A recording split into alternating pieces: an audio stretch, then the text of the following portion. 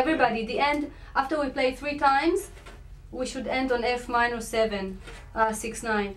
F minor 6, 9, sorry. My name is Sharon Farber, and I'm a composer, an orchestrator, and conductor. Yeah, let's go to 1 and 7.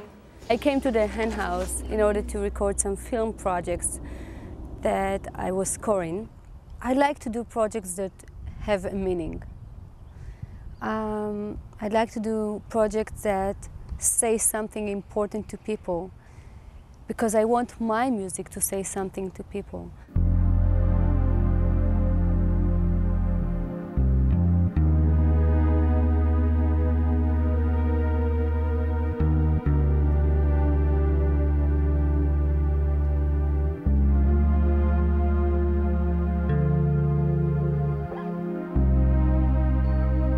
The one that I did at the Hen House, it's a jazz musician that his girlfriend gets killed in a car accident and he can't play anymore.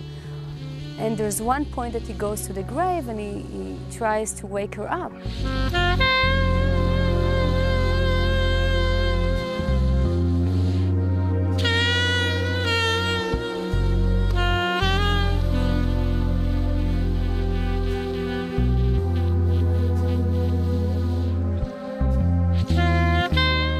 I was born in Israel, and I started my musical adventure when I was 7 as a piano student.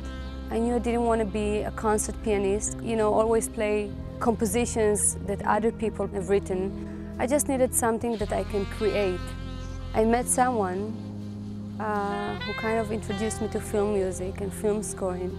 I thought about it and I said to myself, well, I love drama, I love classical music, and I think that film music will give me an opportunity to write orchestral music and have my music played and still touch people's heart.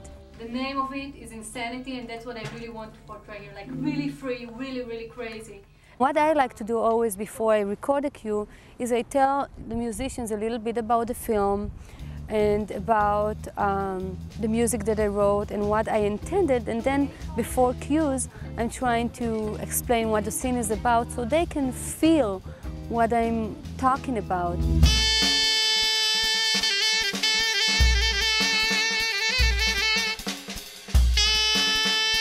I majored in film scoring and classical composition and came to Los Angeles as the recipient of the Academy of TV Arts and Sciences internship in film scoring. I started working for Shirley Walker, orchestrating for Superman and Batman, and this was a huge experience for me because I learned so much from her.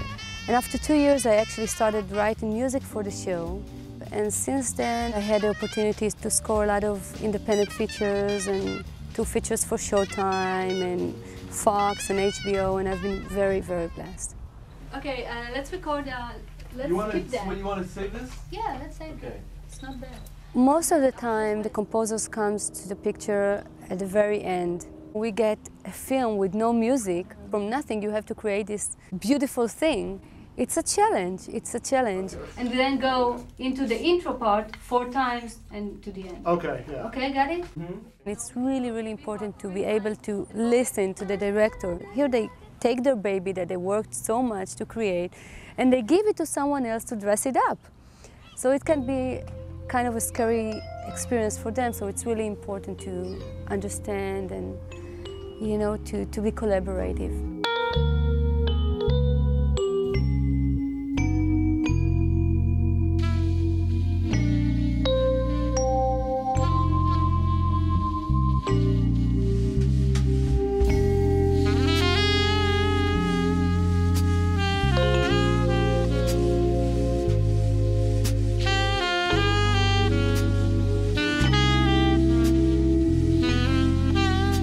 If you don't notice the music in the film, that means it's good.